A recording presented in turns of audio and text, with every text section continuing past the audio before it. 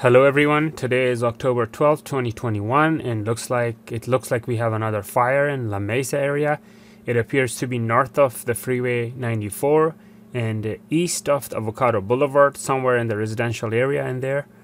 And I'm not sure the exact location, but that's what it appears to be.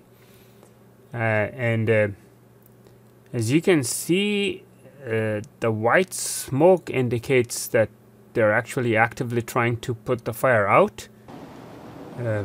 But yeah, I don't know. But now that I see it's actually really active fire. The whole palm tree has caught fire, if I'm not mistaken. And I'm like, this is the maximum zoom this camera allows me to go. I'm like 4 miles away. So this is being recorded 4 miles away from a stationed camera, handheld camera. So I hope everyone is fine. I hope it will soon be under control. It is really sad to see that. My God, it's really sad to see that, and it's such a dry season and we barely have any rain. And small fires like this could get really out of control and burn the entire neighborhoods. I hope they soon come here. I don't see any water, fountains or, water pipes or any type of a water activity by the fire department.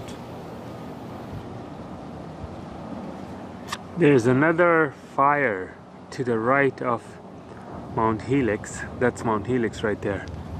That's Mount Helix right there. This is Mission Trails. And the fire is right there, most likely La Mesa. It could be El Cajon, but it's most likely La Mesa. I don't know if a tree caught fire.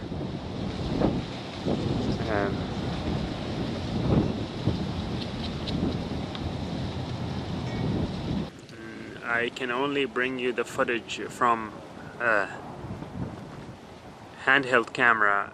I can't bring footage from a drone because usually in fire situations, fire department helicopters go there to spray water, and they will have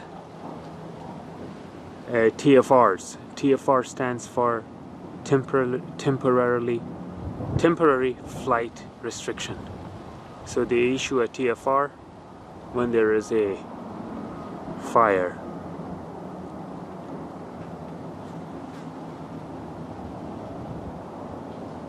It looks like they got it under control. Thank God. I hope no one is injured and everyone is safe.